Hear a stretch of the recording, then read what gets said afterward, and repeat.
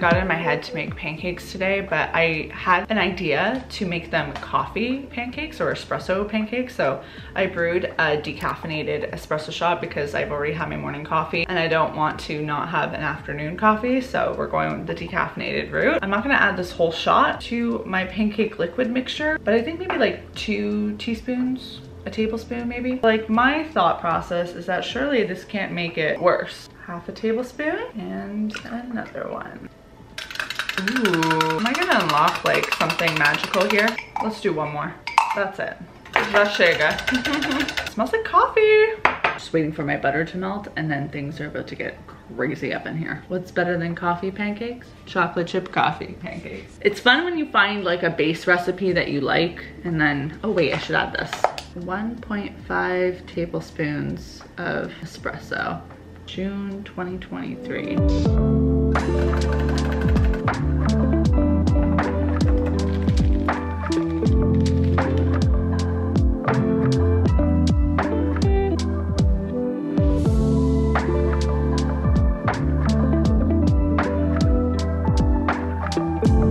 During this time of year, I'm always on the hunt for beach reads. My interpretation of a beach read is definitely something that's light, that doesn't require a lot of deep, intricate thinking. It's flirty, it's funny, it's got a happily ever after ending. Like, it's just a feel-good experience. One of the ones I read recently that I was pleasantly surprised by was Love Theoretically by Ali Hazelwood. I actually got an e-arc for this, which is an advanced reader copy in digital form. There's also like physical forms of arcs, which are really cool. In my book blogging days, I sometimes got the chance to get those, and there's no other experience like getting a book physically in your hand that hasn't been released. But this was an e-arc version and I've grown to really love those as well. I enjoyed this one. I know Ali Hazelwood's first book was like a huge, massive novel that came out. Her second one in that like world, I remember not loving as much as the first, but I think this may have been my favorite. I think this is the strongest of the three. It's about this character named Elsie, and this is set in the world of physics. So Elsie is a physicist, and her personality is very much so, when we meet her, this woman who is in her, I think she's actually 26, mid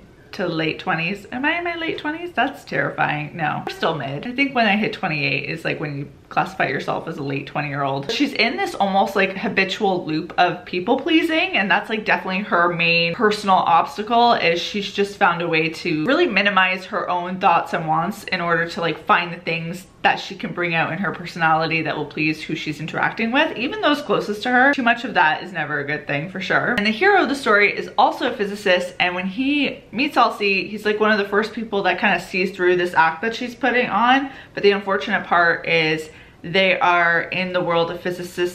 In the world of physics, there's a little bit of drama between experimental physicists and theoretical physicists. Jack is an experimental, Elsie is a theoretical. So that alone adds a lot of drama, but there's also backstory to why Elsie doesn't like Jack.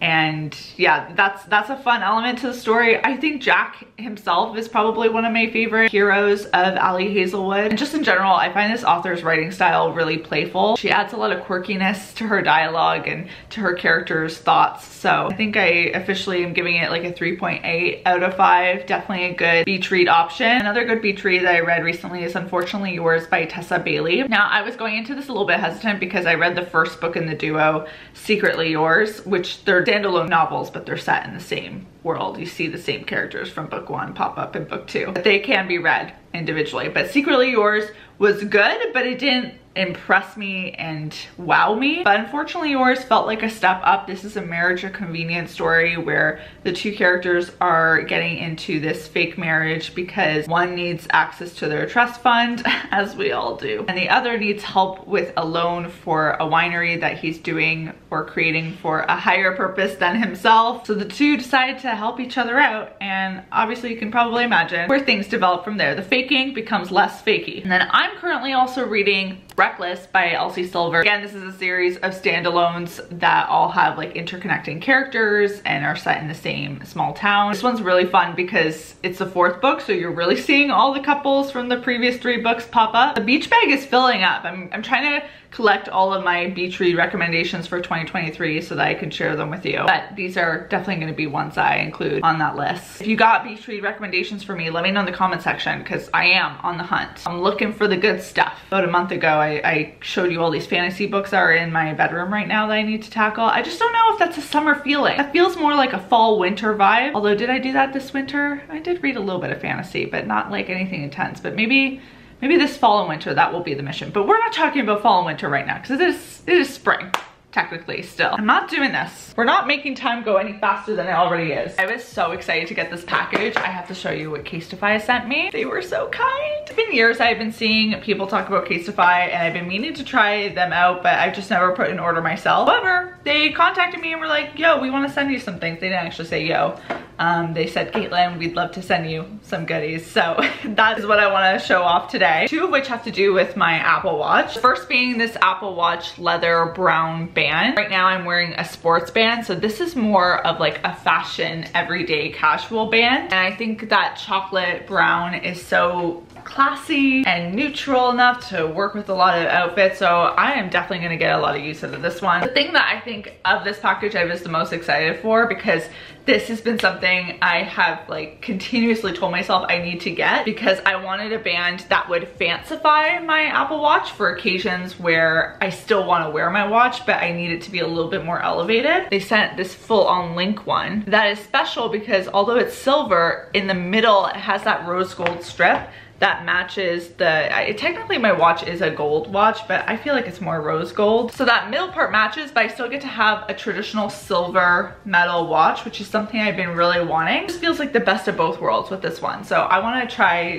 putting this on and sizing it ASAP. And they were also kind enough to send me a case. Currently the case I have on is from Moft. They had also sent this to me and I really love this case. Beautiful color, nice beautiful detailing on the buttons, but this screams a little bit more fall winter for me. This case that Casetify sent me feels like the spring summer vibe. Look at that. It's this beautiful beige with these pink accents and I love the doodles on them. If you've been following me on Instagram, then you know that I've been kind of in a doodle phase with all of the work that I've been putting on there, especially photos. I've been doodling with my Apple Pencil onto photos and making it a little bit more journal-esque. And there's something about this hand-drawn look that feels very doodle-ish. I'm gonna have all of these linked down below. Just even the case itself, even though it's a soft case, feels like very structured. Let me try and pop this out. I should probably clean this. I'm gonna take a little bit of alcohol on a cotton pad to wipe the edges of all the dirt. I love the look of my phone without a case, but I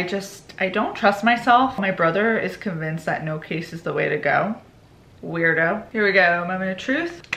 Oh, it looks so good with the silver. I like too that it has these little bumpers for protecting it. Big fan. Love, love, love. So thank you Casetify for that. Also try linking this one from Moft down below as well, because this is another one that I've really loved. I'm gonna give my phone a nice clean. There's nothing like a clean phone, eh? It does hit different. Why is my fridge making the loudest sound when I'm trying to film? Anyways, do you guys remember this ice cube tray I showed last week? Well, it's getting used today for a little iced latte action. Hello. I'm gonna show off my ice. You can kind of see the lemon engraving in real life. I don't know if you can tell really on camera. Someone suggested though I need to make lemon ice cubes, like actual lemon juice inside them. And I think that's a genius idea. I do like how easy it is to pop these ice cubes out, because I've got some ice trays that are absolutely brutal to take ice out of. I know I told you guys about the watermelon espresso shot, but I don't think I showed you. I showed Instagram and TikTok. I'm gonna brew this. I did like my first impressions on that reel and TikTok, but one thing I've discovered since trying a couple more of this juicy watermelon espresso is that the flavor kind of lingers in the machine. So my post coffee, normal coffee, non-watermelon coffee, like the next one or two, have a little bit of watermelon flavor. I feel like I need to do some sort of like quick rinse cycle before I use a different pod because it lingers. But it is brewing like any other espresso right now. Look at that. I'm gonna add a little bit of sugar to the espresso before I add it to the milk. I wish you could smell it because it smells like coffee and candy. Would I recommend it? if you're adventurous, but if you like regular coffee, this is not gonna be it. I don't think I'm necessarily going to be rushing to buy another sleeve of this, but it's actually better than I thought it was gonna be. I thought it'd be inedible. Oh wait, I need a straw. Speaking of glass straws, in other news, the other day I broke a glass straw. It shattered on the ground. I've never had that happen before. And the breaking of a glass straw is, I think, one of the worst glass breaks you can have because it shatters into minute, tiny, tiny, tiny pieces, like powder. And glass powder, not my idea of a good time. Espresso, let's cool that off. Some oat milk. Technically, the instructions say to top it off with water, but I'm not following those rules. You take a sip and you get a dose of coffee, then it's immediately followed by watermelon Jolly Rancher flavor. Very odd, but I feel like the more I have them, the more accustomed I'm getting to it. I'm always game to try different flavors, so kudos to an espresso for being adventurous, because if you're not taking risks, you're not winning. Okay, I want to enjoy my coffee now.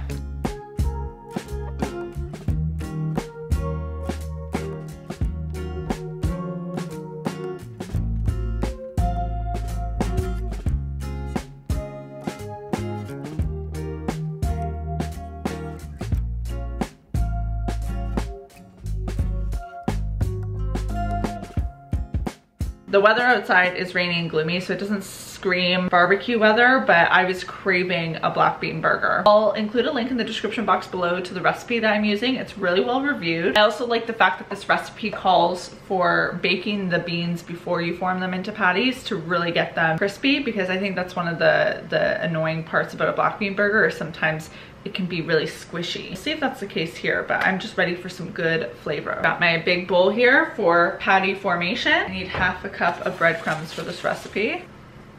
The one negative to this recipe is it does use a food processor. They do say that you can use like a bowl and just mash it up. So I'm gonna use my potato masher. Oh, you can't, can you see it? I don't know if you can see it in the view there, but I'll use that for sure to get everything scrunched together. I can't even tell you the funniest part about making this recipe is that I was determined to make it for dinner tonight, like super determined. So I had groceries delivered earlier in the day, and you know what I didn't have? Black beans. There was no black beans in my apartment for a black bean burger recipe. Had to go venture and get that. And you forget the main ingredient. What an interesting mix of ingredients right now. This is my food processor today. And we're just going for it. Slowly add black beans in. Okay, you know what? I'm just gonna add it all. I will say one thing I don't like about recipes like this is it just leaves absolute chaos in my kitchen. Now, it says to leave some of the black beans a little full, so I don't want to overly mash this. I think I'm going to leave it at that point, which looks arguably not appetizing. Okay, here we go. I can tell this is just, I gotta accept the fact this is going to be really messy. Ball, and then patty. It is binding really well, so that's good. Another one. Wait, I'm liking this. I feel like I should have added corn to this. It didn't say to do corn, but I feel like that would have been nice in here. The feta is a surprising addition though. I'm very curious about that. It smells so good and well seasoned. Can we tell the thrill is alive within me, guys? Ignore the mess I made, but I think these look so good. They're ready to go in the oven for about 10 minutes per side, and then it's time to eat. I'm gonna start prepping my burger buns for the burgers. One of my favorite black bean burgers in the city is from 7 West, and something unique that they do that I don't come across very often is they put hummus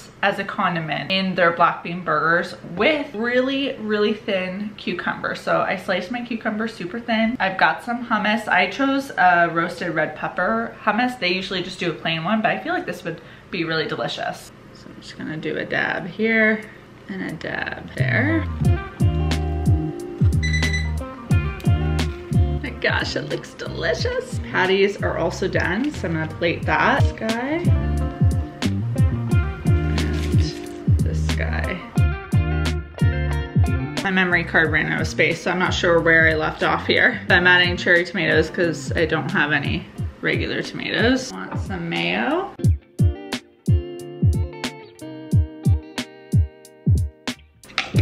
We'll do just a little bit of ketchup. Some classic Frenchies mustard. And we'll just spread it around, but I think I'm good to go. Wow, look at that. I feel like this angle of the burger really shows how delicious it potentially looks. I haven't taste tested it yet, but hey. Okay, it's time for the taste test. Let's see, give one bite on camera. That is delicious. Wow. Those spices, woohoo. See how when you bite in, you can still see some whole black beans? I love that. I'm off to go eat. I wasn't gonna get into this Abercrombie order on camera because I had already shown recently in a vlog a little mini Abercrombie haul, but I feel like we need to redeem ourselves after that last visit because I did end up returning both items, and I think one of these items for sure is going to be a winner because I'm simply getting it in a new color. It's this dress right here. But oh wow, you're not really getting anything from that. It is a black maxi skirt, but it has these button detail and a slit in the middle. I know you can't really tell, but it's not like a side slit, it's a middle slit. I got this last year in this floral green pattern and I wore it to Portugal. It's still one of my favorite dresses I have in my closet. So I decided to get another color because that pattern is so distinct and I feel like getting it in black, it's not an obvious same dress. It's not like I have it in two solid colors. One is very patterned and one isn't. And I just really love the shape it gives me. So let me try putting this on. One moment. I'm moving to a vertical camera for this because it's impossible to show this on a horizontal camera. As you can see, it has this nice little cinching at the waist. There's that button detailing. And then when you walk, you just get this nice peak of leg. I just really love it. I also adore the fact that it has a lining up until past the butt. So it just feels like it has some weight to it. I think this V-neck is really flattering. Adjustable straps, all good. Back to horizontal camera. We've got one keep. Let's go for two. I've heard a lot of talk about the traveler dress. I feel like a lot of different brands have their version of this dress. I'm not huge on athleisure. I love it for home, but for going out into the world, that's not like my personal style or the thing that makes me feel the best. But this dress, I've heard repeatedly people say is super comfortable. And this one caught my eye because it's got this white stitching here that I think will give me a little bit more of a waist than just a solid color. Okay, so I'm unsure where I'm landing on this one. I don't know if I'm just thrown off because this is not like anything I would typically wear. Like I said, this is very athleisure-like. Let's try it with belt bag. Oh, okay. And with maybe some glasses and runners. I don't have runners on. I think this is gonna be a marinate kind of decision. I don't know why I was acting so confused while trying this dress on. Looking back at the footage, I actually think it's really adorable for running errands around the city. The built-in shorts make it really handy, and this is definitely gonna be a keep. And then I also ordered something from Aritzia that is a bit of a gamble too. First thing I got, though, I'm not gonna try on, but it's just like this basic gray tank. I have this in a light gray and a black, and these are just so good for lounging around. It's usually $25. I got it for $20 because of the clientele sale. Very nice. And then I also picked up my first dress number from them, but this one's a little bit unique in that it has some lace detailing on the bottom. Seemed like something that could be good, so let me try this on. I am so relieved that I love this. I think like the lace detailing here, let me just pretend I have heels on, but it makes the dress because otherwise I think there would be a little less shape to it. Like, look at that.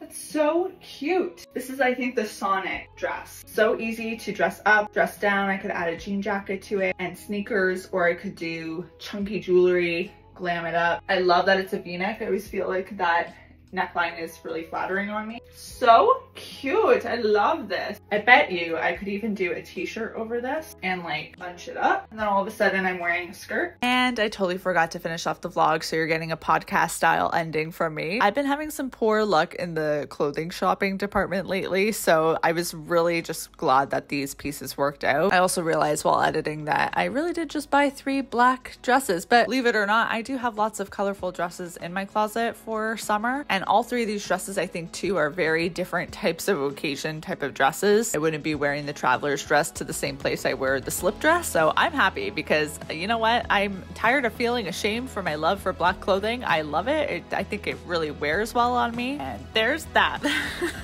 Anyways, I hope you guys enjoyed this one. I'm getting ready to head to a wedding this weekend. I'm about to pack, so wish me luck that I don't forget anything. I'll see you soon with a new one. Bye guys.